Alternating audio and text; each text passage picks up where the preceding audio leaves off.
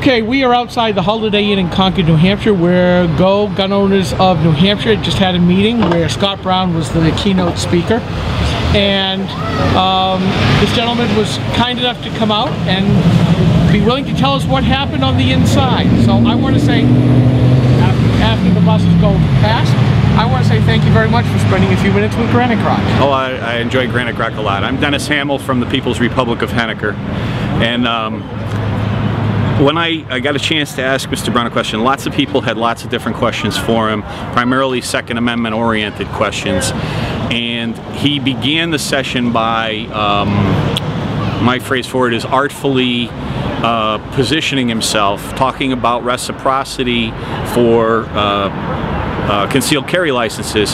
He talked about that as a states' rights issue, and that, quote, the people of Massachusetts wanted him to vote that way.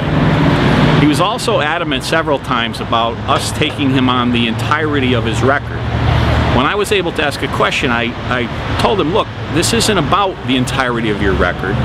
You're not running in Massachusetts, and you're not running against Jeanne Shaheen, which he spent a lot of time, you know, appropriately pillaring Jeanne Shaheen, but also positioning her as the only opponent. He's running for the GOP nomination.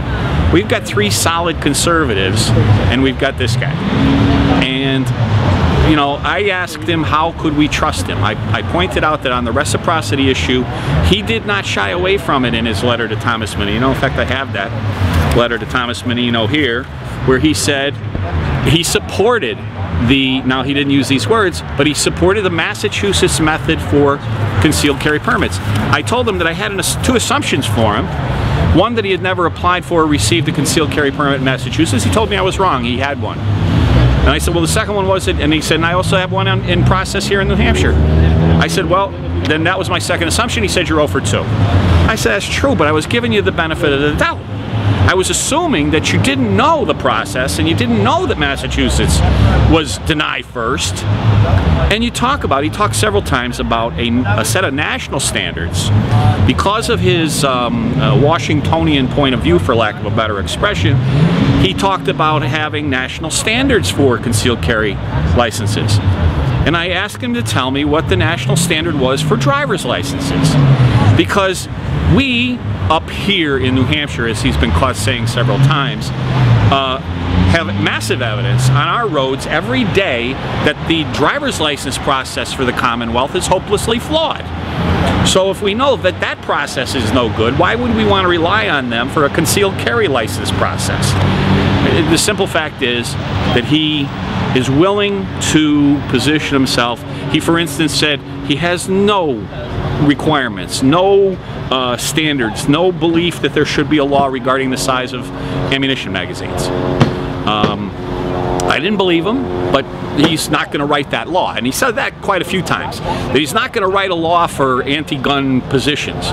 The fact that he signed on to and supported laws for anti-gun positions does not elude him, but he does do his best to mask it. And he became almost angry with me when I said, look, you tried to diffuse this. And he said, I answered appropriately and straightforward, looking you in the eye, and I said, you're trying to put the best spin on it. Let's not argue about that. There's no point in arguing about that. So anyway, bottom line is, there was no satisfaction. I went to some trouble. I rejoined GONH with a long time absence for no particularly good reason in order to attend that meeting so that I could ask him the question. And you know, I'm not convinced. I'm absolutely not convinced. And I know Karen, I'm trying to think, I don't know Rubens, and I haven't met Bob Smith in a long time, but I know that all three of them are a better candidate than Scott Brown is. Scott Brown is actually, people in the meeting, people said, well, he was down in Massachusetts. And I would say to Scott Brown, you're as good a Republican as they can get in Massachusetts. But here, you're a moderate Democrat. And not much else. So why should Republicans vote for him? And our biggest problem, of course, is we've got three conservatives and one rock star. What's the word? I'm not even looking for rock star. Somebody who former centerfold. It would be a political rock star. So I mean, he stands a very good chance of getting the nomination, and I know a lot of people really rail against the lesser of two evils stuff. But I will pull the lever for him, or mark in the circle for him if his name's on that ballot. But I just hope it's not on there in November. Well, thank you very much for your report. I appreciate the honesty and the candor, and thank you for spending a few minutes with Granite. It was a pleasure. Thank you. Thank you.